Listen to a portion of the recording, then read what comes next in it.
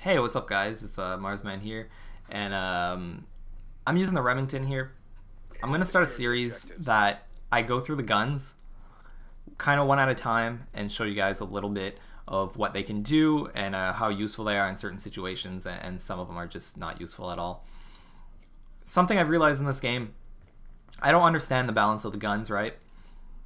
Some guns, why would you just ever use them? One of those guns for me is the Type 25. I don't understand why it's in the game. It feels so unbalanced, and it'll never win against pretty much any other gun. So it falls into that category for me. Why would I ever use this gun?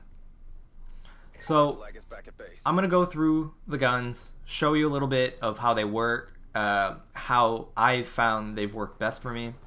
And here I should have just dove on the flag.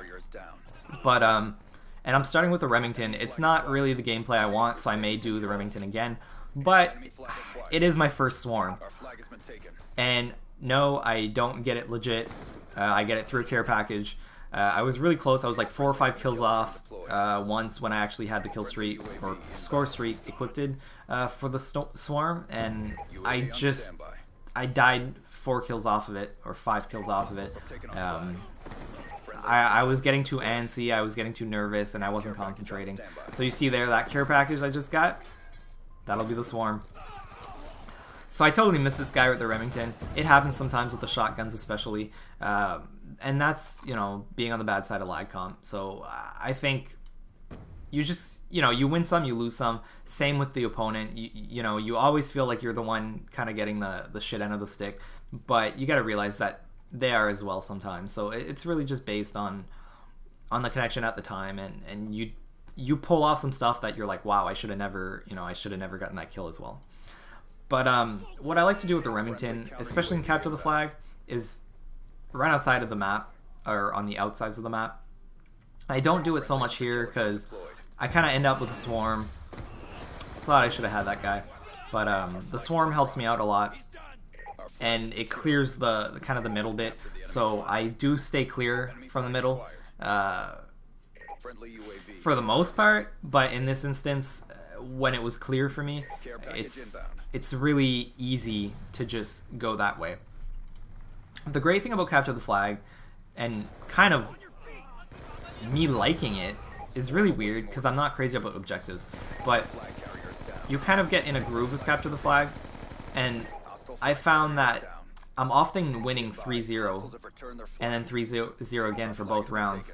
And there you can see I got the Swarm. It's the first time I see it, first time a member of my team uses it, or the first time, you know, anyone's used it. I haven't seen it yet, so it's really nice to see, and the Swarm really clears up the whole battlefield for me, and I'm actually able to run back the flag in the middle, which I would never do, but all clear because I was seeing how many kills it was getting, and I knew I had a clear shot.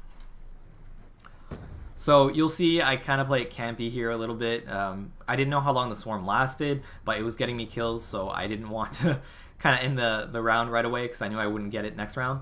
So I just get a couple kills, and then as soon as I see my guys shooting, I worry that they're coming, and I just get the capture. I could have probably stayed there a little bit more and gotten more kills with it, but as I said, this was all new to me, so next time I may be able to play it differently. And you can see the Swarm goes through buildings and pipes and stuff, so it's pretty cool. I'm really happy I got the final kill cam to kind of see what it looks like, because like I said, I have never seen it. And yeah, so here's round 2. Again, the Remington, it's a pretty damn powerful shotgun when you have that long barrel and laser sight to it. I'm rocking the UAV and counter UAV because I don't want to use kill streaks in this, I guess, new series where I use the guns. I really want to utilize and show you what the guns can do. And unfortunately with the Remington here, I run into these 2 guys, and I'm kind of a pussy. I don't want to go kill them. So as soon as I see one guy moving and my guy's getting closer, I kind of rush there, but it was a little too late.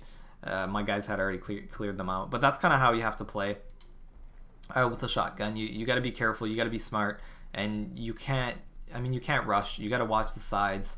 And there you go. Getting into a place where there's not a lot of traffic is the best way to do it. Here you'll see I'm kind of cheap. I camped the objective, so as soon as my team gets the cap, I know all of their team is kind of rushing after the carrier, so I'm able to grab it real quick and make my way through. And luckily, this guy who I'm following doesn't realize that I'm behind him, so he wasn't able to kill me. I was able to get the flag back. You'll see I run through the building. Get as much cover as you can when you're running a flag and capture the flag. And running through a building or in a small corridor, anything like that, it's really good for kind of the game, the objective, because you're able to close off as many points as you can to being killed.